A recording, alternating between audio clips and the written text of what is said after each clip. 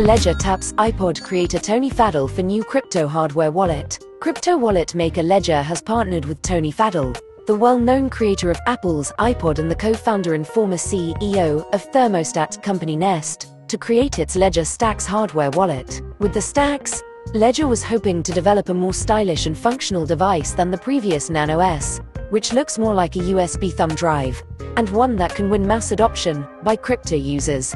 According to Pascal Gauthier, Ledger's CEO and chairman, "We wanted to do something that is more fun and fits with where culture is going," said Ian Rogers, Ledger's chief experience officer, in an interview with CoinDesk.